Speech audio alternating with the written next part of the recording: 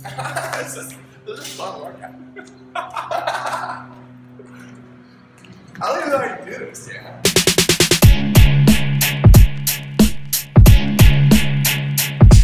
Yo, what's going on, Zen Dude Nation? So today, I'm gonna give you a workout for when you don't have time to work out. We get emails and messages all the time. People are like, yo man, I still don't have time to do your workout. So we're like, you know what?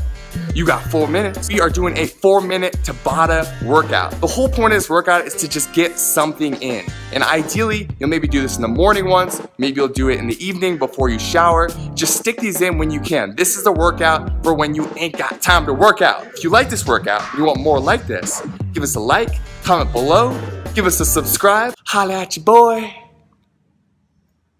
All right.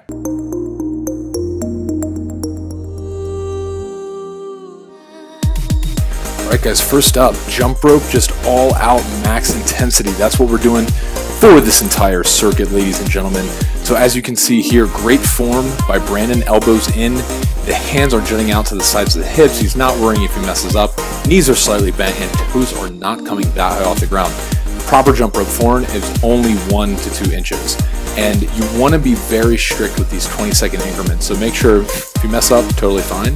But you want to be going as hard as you can for the 20-second increments. Don't put the rope down because you're going to pick it right back up. There's only 10 seconds of rest in this workout, ladies and gentlemen.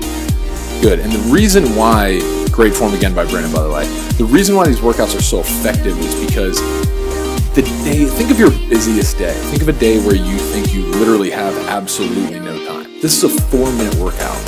Do this in the morning, 1 time, 1 circuit, 4 minutes. Do one at lunch on your break, 4 minutes. Do one when you get home from work in the evening. There, right there, you just exercised intensely for 15 minutes, which is better, you know, very beneficial to you, especially if you're sitting at a computer all day. Make sure that you guys can fit this in because you absolutely can. It doesn't have to take that long for you to get a efficient, fat-burning, and taxing workout in. So good guys, the concentration here should just be the form, whether you're doing running in place, if you're following Brandon, or regular bounce, it doesn't matter. The biggest thing I'm concerned with is that you are doing whatever feels comfortable for you and you are pushing yourself to your max potential regardless of how many times you mess up and also regardless of if you're doing the tricks or not.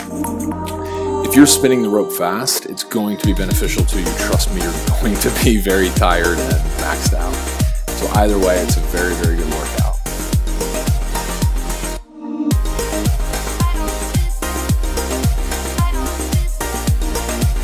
Good guys. We only have, this is the 5th set, so we only got 3 more after this, guys. The reason why these short, intense workouts are so beneficial is because you need to push yourself to a point where you are so exhausted that your body is forced to adapt. That's how the body, you know, hangs on and grows lean muscle mass and also burns fat, when it's forced to adapt. So I'm not saying you have to take drastic measures here and put yourself in a dangerous situation, but all I'm saying is that when you're working out, like Brandon, I'm pretty sure here he's thinking to himself, yo, I am running from a cheetah right now. I need to spin this thing fast so I can move. And maybe that's not what he's thinking, whatever.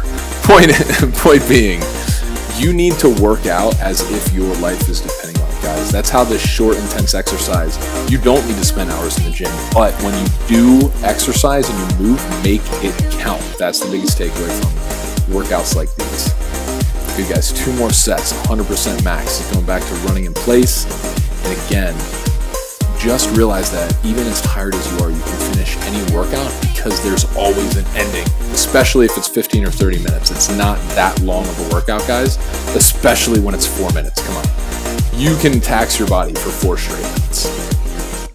All right, guys, very good.